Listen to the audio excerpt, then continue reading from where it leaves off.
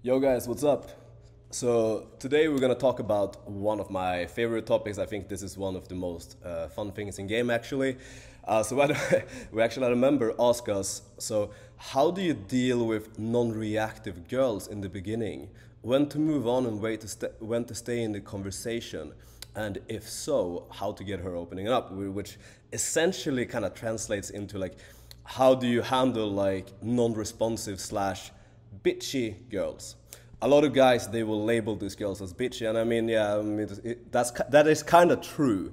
But we need to take on a different perspective and mindset here. We need to sort of take responsibility for that behavior, because that's the only way that we're truly going to have any form of control whatsoever about the situation, right? So without further ado, let's just get into it. So there are a couple of things that I want to cover in this video. So first, we're going to talk about why is she being non-reactive slash bitchy in the first place, right? Second thing we're going to talk about is how to avoid negative reactions on your approach. Third, this is where we get into like the super, like super fancy technical magic trick shit. So we're going to talk about contingency plans. So essentially like strategies that you can implement to sort of turn these interactions around. And then we're also going to talk about like when to actually like move on. So first of all, let's start with why she being non-reactive or bitchy or whatever the fuck you want to call it. It's honestly very, very simple. Based on your first impression, she simply doesn't perceive much value in you. Think about it. If she truly saw you as high value and attractive, she would want to obtain you, right? And ignoring you and giving you like negative reactions, or essentially like giving you shit and being like essentially non-compliant, is very, very counterproductive to obtaining the value, which is you in this case. So anyways, based on your first impression, she doesn't perceive much value. And there are a couple of potential reasons why this could be. So the most common one is by far like having weak sub-communications, or just opening with a complete lack of like assertiveness and confidence, right? By far the number one most common reason. If this is in like night game as well, it could simply be also that like outside of your interactions, like your body language hasn't been on point. A lot of guys, they're kind of like aware of their body language and everything when they're actually inside an interactions, but they're not really thinking about how they're coming across while they're outside of the interaction, like when they're just chilling, when they're not interacting with anyone. This is super important because girls, they're constantly like scanning the environment, and they're definitely going to pay attention to if you don't look good, so to speak, even when you're not in an interaction, when you're just chilling. If you're standing there with like timid body language and you're just looking like uncertain, like you have no idea what the fuck you're doing, like you don't belong in this club or whatever, I mean that's not gonna be good. Right. Another potential reason, it could simply be that your presentation is shit, right? It could be that like you're not groomed, like your haircut is shit, like your beard looks like trash, like your fashion is maybe really bad, right? Like you don't know how to dress. These things are definitely going to be enough to fucking blow you out of interactions, and that should not come as a surprise to anyone, right? Because there's sort of like this fucking weird narrative in this community that like, oh bro, like looks don't matter, like you don't have to fucking shave, you don't have to get a haircut, you can dress like a fucking homeless guy, it doesn't matter, just go in and like be free from outcome and shit like that. That is absolutely not the case. These things fucking have to be on point if you want to maximize your results. Like sure, you can probably get some results. Like I have personally like actually gotten pretty good results having fucking horrible presentation in the past. It didn't stop me, but it's something to be aware of. Like it is gonna have a fucking impact. Let's just leave it at that. So another reason could be that she's simply testing to see how you're dealing with the pressure. So let's say, for example, that you open with a lot of confidence, you open with a lot of assertiveness, and your presentation is on point, but she's still being sort of like non-reactive, right? That could simply be to sort of test to see how you deal with the pressure. And here's the thing, if you stay calm, collected, and grounded while she's giving you essentially like zero validation or zero positive reactions, that is a sign of true confidence. And they definitely notice this. This is something that is incredibly hard to fake. So for them, it's kind of like an honest signal, like this is real fucking confidence. The third reason as well, it could simply be because she actually has a fucking boyfriend. That happens. Let's move on to actually avoiding negative reactions on your approach. So number one, like these are the fixes to the potential reasons why this shit could be happening. So number one thing, guys, fix your sub-communications and fix your fucking presentation. So you can watch all of my other videos for more in-depth information about sub-communications. I feel like I've talked about it in every single video. I don't really need to go more in-depth in this one. And get your fucking wardrobe and get your fucking fashion on point. And go get a fucking haircut, go to the barber, get your beard trimmed, get like a fade or whatever, like fix that immediately. There's absolutely zero excuse for going out and gaming with poor presentation. That's honestly just fucking laziness. It's not acceptable. Number two, become more comfortable with social pressure, right? So this is something that is really, really gonna help you being more confident and assertive, which is obviously like a really, really big attraction trigger. Look, if you lack the confidence and assertiveness, it's like you can have the most perfect fucking verbals. It's not gonna matter. It's simply gonna have zero impact. So the way that you actually like become more comfortable with social pressure is through exposure therapy, right? So this is essentially just putting yourself in stressful social situations on a daily basis and pushing your comfort zone.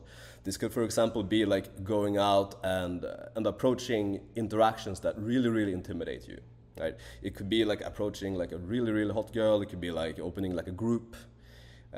Get creative. I mean, you know yourself, like what actually scares you the most. Is it interactions with other guys, right?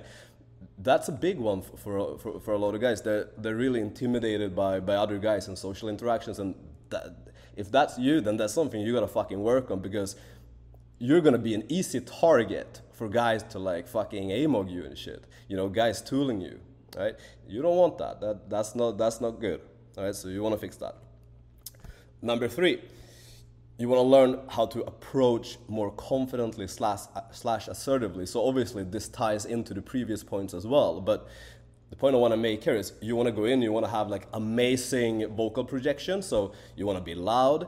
Actually, you want to be much louder than you think you should be. Much guys, they're way too timid and way too careful, which essentially fucks them over. Right? You want to have open body language, you want to take up a lot, don't be afraid to take up space, don't be afraid to get close either. And I'm going to put a disclaimer with don't be afraid to get close, because that could be misinterpreted, right? So you always want to be reading, engaging her body language and facial expression. Obviously, if she's uncomfortable, you fucking back off.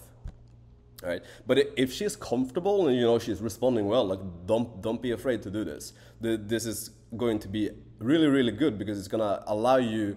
So essentially, when you get closer, it's gonna allow you to build tension, which is, you know, at some point she's gonna get like turned on, which is really good for your interaction. Number four, actually building value before approaching. So let's say you're doing day game, this is obviously gonna be more difficult, but if you're doing night game, there are so many fucking things you can do to build value before you actually approach, right? So you can build social proof in the value. This could be in the form of getting positive reactions from other women. It could be getting positive reactions, being respected by other men in the environment. It could be being connected with the bouncers or the bartenders, right? So if you're going to a place very frequently, you should absolutely make an effort to befriend the bouncers and bartenders in the venues, because I'll tell you this like from experience, like I've had bouncers actually like come up and like, you know, essentially like wing me in my interactions and making me look really, really good. And the girl's reaction will essentially be like, wow, like how do you know everyone here? Like, are you famous or something? It sounds absolutely ridiculous, but sometimes that's the conclusion they jump to, and you know, I'm not gonna stop her from from being in that perception. It's really good. And I want to repeat this point as well, like building value before approaching ties into what I said earlier about having amazing sub-communications and body language outside of your interactions as well. Right? So I want to go into like a mindset as well when it comes to, you know, going into these interactions with girls that look somewhat like bitchy or like intimidating, and you're like expecting a bit of attitude, right? So you want to go in with the mindset of essentially like, fuck yeah, like bring it on, right?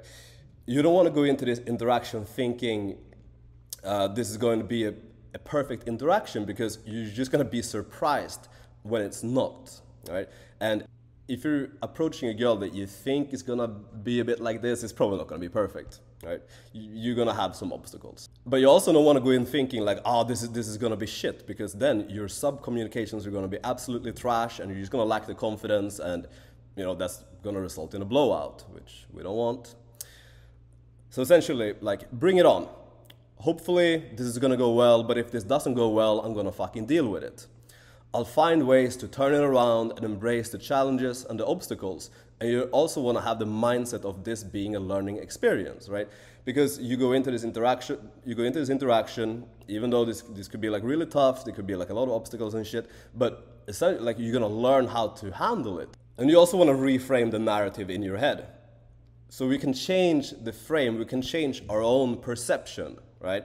We change the narrative from she's being bitchy / rude / non-responsive to she's playfully testing my confidence and groundedness. That's a much better headspace to come from going into this. And it's gonna cost you to have sort of like the right behaviors when you're going in. You're gonna be more inclined to act that way. Rather than, let's say you go in with the mindset of she's being bitchy / rude, well dude, that's gonna turn confrontational pretty quick. Which is like, if the interaction turns confrontational, you're not gonna be able to do anything with it. Alright, so let's go into the really fancy shit. We're gonna go into the contingency plans. So let's start with contingency plan number 1. This is friendly framing, which is essentially like we're placing her in a positive frame. Right? So if you're framing her as being friendly early on, she's going to be more likely to behave that way, because it's like a positive frame. She's being perceived in a positive way. Everyone wants to be perceived in a positive way. And also with that is also the implication that if she's giving you negative responses now, that means that she's not friendly. So she will go against the frame, the positive frame that you placed her in, which in turn puts her in a more negative frame, and no one wants to be negatively perceived. Something that could happen when you're running this contingency plan is they could say something along the lines of, I'm not friendly, or I'm bitchy. Because some girls, they take pride in having that attitude, depending where you are, like especially if you're in like America. And if this is the situation, you want to provoke her further, right? So we essentially need to trigger like an emotional reaction here. It doesn't really matter if it's a positive or negative emotion, but we need to snap her out of that non-reactive / non-responsive state where she doesn't give a shit as quickly as possible. And like I said earlier, some or many girls actually like to be perceived as bitchy and as if she's like intimidating men. That's actually going to be the case quite a lot with these girls, because a lot of guys are intimidated by them. But you can really separate yourself by being like the one guy who's actually not intimidated by that shit. So I will share with you like my go-to response when I'm in these situations. I will say something along the lines of like you're not bitchy at all, like you're harmless. All right? But I want to deliver it sort of like as I wrote it in the PowerPoint, as if you're kind of laughing at the fact that she thinks it's bitchy. Like you're not taking it seriously whatsoever. So what's going to happen in this scenario is she's actually going to start acting bitchier to get out of that, what she perceives to be the negative frame, which is being harmless and not being bitchy. That, for her, that's a negative frame. So she's gonna start acting more bitchy to be perceived the way that she wants to be, aka bitchy, right? And now, when she starts doing that, you can start framing her as she's trying too hard, right? So you could say something along the lines of like, look, you can just be yourself. Like you seem very friendly, you seem very nice. Like you don't have to do all of this. Like I like you, you're cool. Don't worry about it. You know, something along those lines, right? Calibrate to the situation. It has to sort of make sense. It has to sound kind of smooth when you're saying it. At this point, like, swear to fucking God, 9 out of 10 times, this is when they're gonna start laughing, and that sort of like bitch shield is going to absolutely shatter, right? This obviously, guys, this has to be done in a very playful and non-confrontational way. So you need to be really aware of your tonality. There has to be absolutely zero aggression or frustration in your voice when you're doing this. And this goes back to the mindset that I talked about earlier, like fucking bring it on. If you feel like she's being like disrespectful or like fucking insulting you, she's being rude, then you're naturally going to sort of communicate that frustration and anger, which is gonna cause them to get defensive. It's just gonna be like a shitstorm. So be calibrated and, you know, be careful. Contingency plan number 2, anti-framing. So essentially what anti-framing allows us to do is it allows us to change the narrative / the reality of the situation. So you could say something along the lines of, is it because I'm blank, right? And in the blank you could put something like, is it because I'm Asian, right? Here we're sort of framing her as potentially being racist, which is a negative frame. No one wants to be perceived that way, right? And she's going to say something like, she's going to essentially give like an excuse. So she will say, no, it's because we're having a girls' night. So this is her going against the negative frame and giving an excuse. So at this point, the narrative and the frame has been switched from that you're being rejected because you're not attractive to I'm spending time with my friends. And now we have a situation that we can actually work with. If we're in the frame that we're sort of like being rejected or ignored because we're not found to be attractive, then I mean, it's gonna be fucking much tougher than I'm spending time with my friends, right? This is going to win you a little bit more time to display value and turn the interaction around. Contingency plan number 3. This one is really interesting. So this is about validation and group dynamics. So here I'm actually going to give you guys a like step-by-step strategy that you can actually implement right away. So let's say you go into an interaction and you know you have one girl, she's just giving you like fucking nothing. She's just overall like non-compliant basically.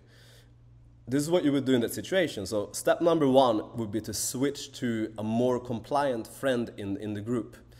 And while you're doing this, you sort of want to turn your back towards her and completely ignore her, right? So you're essentially like punishing that behavior, and you're only interacting with her friend one-on-one. And what you also want to do, step number 2 is you want to start validating that friend, right? Because we need to give her a reason and like an incentive to interact with you, because she might be thinking something like, my friend rejected you, so why should I talk to you, right? And she might also feel like she's not really having her friends back. And another thing with the validating this friend is that it slightly disqualifies you because it's coming from like a very, very friendly place. It's not like you're like explicitly hitting on her at this point or something like that. And this what's also really good about this is it communicates to the first girl that she's not being friendly, right? This places her in a negative frame, and the way out of that negative frame is by being friendly to you. Do you see a pattern here, guys? We're finding ways to sort of punish the behavior that we don't want by placing her in a negative frame. And the only way to get out of that negative frame, essentially, is to start acting the way that we want her to, right? So at this point, the next step would be when you're interacting with the friend one-on-one now, of course, because we're still ignoring her. We have our back turned, right? We want to start displaying value. So this could be like through actively DHVing verbally. It could be, that's going to be like the main way to do it, right? And so essentially we want to create positive reactions or even attraction with the friend. And what this is going to do is this is going to cause essentially pre-selection, right? So now the first the girl who initially blew you out is seeing you get all this positive reaction and attraction from the friend now, and she's gonna start like reevaluating her initial perception of you, and she's also going to feel that like validation strip because you're completely ignoring her now, and you're giving so much validation to the friend. And you know, this girl, she's probably used to like rejecting guys left, right, and center, and she's not gonna like that her friend is getting the validation that she typically gets. So she's gonna find a way to get it back. Very, very reliable strategy, right? So the fourth step here ties into the point that I made before. She's gonna find a way to get that validation back. So she's gonna try to either like re-engage or like rejoin the conversation, or she's gonna start giving you other form of IOI. So for example, she might start exposing her neck, she might start flicking her hair to sort of get your attention. And that's when you know that you can start giving her a little bit of validation and giving her like a little bit of reward, essentially like giving her a bit of compliance, let's say, right? But you need to keep this in mind, like if you give her too much, she's just gonna blow you out again, right? And we also wanna find, step number 6, we wanna find ways to make her qualify herself so we can switch that dynamic around, right? This is going to give her the perception that she's chasing you, right? And if you don't know how to make girls qualify, guys, we got fucking tons of guides how to do that in the mastermind. Just fucking join it, 2 weeks free. I might make a video on it in the future. There might already be one up, I'm not sure to be honest, but yeah, that's a topic for another video. I want to keep this somewhat short. But yeah, so essentially we want to turn around the entire interaction, right? We want to turn it from the point where she's ignoring you to the point where she's slightly chasing you. And very, very reliable strategy to do so. Right. Contingency plan number 4. Game other girls in front of her. Guys, this is my fucking favorite. This is my favorite. This is my go-to, right? This is kind of high risk, high reward. It's probably why I like it, to be honest. So essentially, we're building value through pre-selection because she's gonna see you get all this positive reaction and attraction from other girls if you're doing well, right? Yeah, so the disclaimer is this is only gonna work if it's actually going well in interactions with the other girls, right? And ideally, the girl that you approach afterwards in game in front of her should ideally be hotter than her, or at least somewhat equivalent, because if you're going up and like gaming like a girl that's much, you know, less attractive than her, she's gonna be like, oh, whatever, like doesn't give a shit. But so essentially you want to display the traits that you lacked in the initial interaction. So for example, if you lacked assertiveness and dominance in your initially failed interaction with the bitchy girl, let's just call her that, right? Make sure to display these traits in this interaction, right? And if you came across as maybe like too eager, too desperate, too easy in the first interaction, and that's why you got blown out, then you really want to make sure that it looks like the new girl is chasing you, right? And there are a couple of ways you can do this, like it's 2 easy ways I'll give you here. You can lock in against the wall, so essentially just leaning back against the wall while the girl is just standing in front of you, because that's essentially going to make it look like from the outside like the girl is putting in more effort than you. And the other way is to actually make her chase, which is essentially like through displaying a lot of value and making her qualify herself. It's very simple, guys. Make her chase is simply a matter of displaying value, making her qualify. A lot of times it's that simple. You put all of these things together, right? And this first girl, she's seeing all of this. This is going to cause her to quickly reevaluate her perception. She's going to be like, fuck, I was wrong about this guy. And she's going to feel like a little bit of jealousy. It's like, fuck, I could have had him. She's going to try to get you back a lot of times. Like, I've turned around so many interactions and I've like banged so many girls who initially like blew me out, like using this strategy. So there was this Russian girl in Crete. She was essentially like fucking ignoring me, right? And then I went up and I spoke to like a French girl, and I pulled her and I banged her on the beach. And I had one of my wings, like one of my friends, tell this Russian girl's friend that that's what happened. Like I banged this other girl on the beach. And after that, like everything was completely turned around, and I pulled her as well, and I banged her on the beach as well, like an hour later. So I had another situation with a German girl in Budapest, like pretty much exactly the same situation, right? But you know, she was also completely ignoring me. You know, I was trying to make it work for like actually like an hour, but I was like, fuck this, like it's not gonna, it's like whatever, I'm gonna try something now because it's fucking going nowhere. So I get this German girl to introduce me to another girl in the club, right? Because I'm like, I mean, she kinda doesn't want to talk to me, so she will be more than happy to introduce me. So boom, I start off the next interaction with social proof because I got introduced by a girl, right? And I end up pulling this Israeli girl and banging her outside of the club.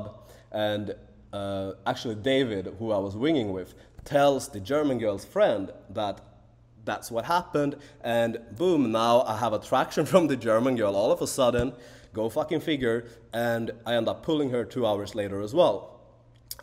So this shit really fucking works. This is my favorite fucking strategy. Alright guys, so I wanted to cover like when to move on from the interaction as well, but the video is simply just going to be way too long if I go into that, so I'm just going to make a separate video about that in the future, so you'll probably have that hopefully within a couple of weeks. If you want more content like this, fucking subscribe, comment, all of that shit. Join the Mastermind, 2 weeks free. Honestly, it's the best fucking service in the industry. You know, you can post the audio for your interactions. We're going to break down your infield breakdowns. We're talking about psychology. We're like breaking down text game, teaching frame control, teaching social dynamics, you know, working on like essentially like inner game, like creating better mindsets, helping you be more assertive and dominant in your day-to-day life, improving your social skills overall, all of that good shit and so much more. All right guys, thank you so much. Peace out.